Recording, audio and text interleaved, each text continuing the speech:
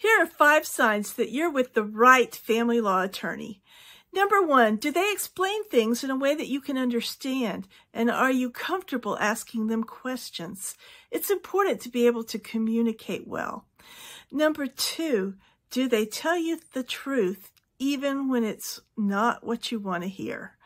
Remember, you're paying them to tell you things that you don't know and to help you and guide you in a system that you're not familiar with. And that means sometimes they've got to tell you no and tell you that this is going to get you in trouble, you can't get what you want that way, or this is not going to help your case. You have got to be willing to accept uncomfortable conversations from your attorney. Number 3, does that attorney return your calls within 2 business days? Remember, attorneys have other clients and they may be in court, especially family law attorneys are in court more than any other kind of attorney. And so they may be fighting somebody's child custody case and be down at the courthouse at 7:30 in the morning before it opens and down there until 7:30 at night in a jury trial. Then they rush back to the office and try to get things organized for the next day and go home and have supper with their family. If you called in the middle of that busy jury trial, it may be a couple of days before the jury trial's over before they have a chance to call you back. But make sure that as a general rule that they call you within 2 business days.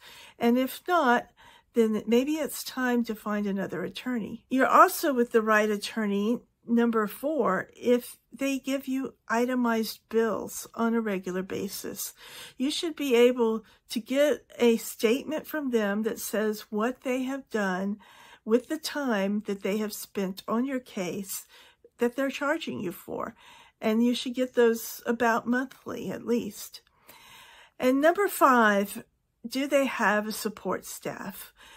You know, an attorney can work a lot more efficiently if they have someone to answer the phones for them, someone to help make sure that they make the deadlines and get things on the calendar, and someone to help them draft documents and make sure that they get filed on time and run errands. If your attorney is trying to do all of that all by themselves, there's more of a chance that they're going to drop the ball somewhere, forget something, or not be able to keep up with everything. So those 5 things to look for should help you to make sure that you have the right attorney, someone you can talk to, someone who is able to tell you the truth even when it hurts, someone who is going to return your phone calls as long as you leave a message. Now, don't expect them to call you back if you don't ask them to call you back. And someone who can give you an itemized bill that tells you what they did with their time, and someone who has a team to support them. Those 5 things will ensure that you have a good attorney. My name is Laura Hurd, and I have been practicing family law in San Antonio, Texas since 1987.